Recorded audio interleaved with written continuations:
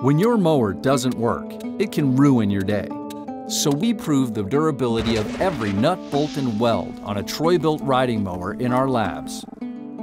Let's start with the shaker table. We strap every TROY-BILT riding mower into this system, which shakes and stresses the durable welded steel frame, wheels, transmissions, and just about every component. Then we do it again out here, on the ladder test. It accomplishes the same thing as the shaker table, but our engineers really get a kick out of this one. The swale test proves the strength of our frames, putting torque and strain on the mower as it rides over uneven surfaces.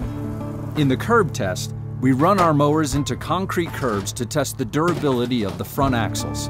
With a cast iron front axle like on our Super Bronco, the curb may break first.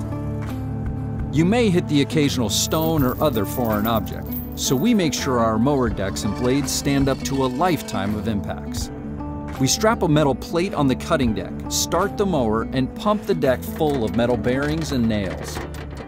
The deck, blade, and bagger attachment take a beating in this test, simulating years of abuse, running over stones, sticks, and other debris. You probably won't run over a huge rock or protruding metal post, but we don't want to take any chances. In the stake test, we put our blades to the ultimate stress test. If our blades so much as crack, they never make it onto your mower.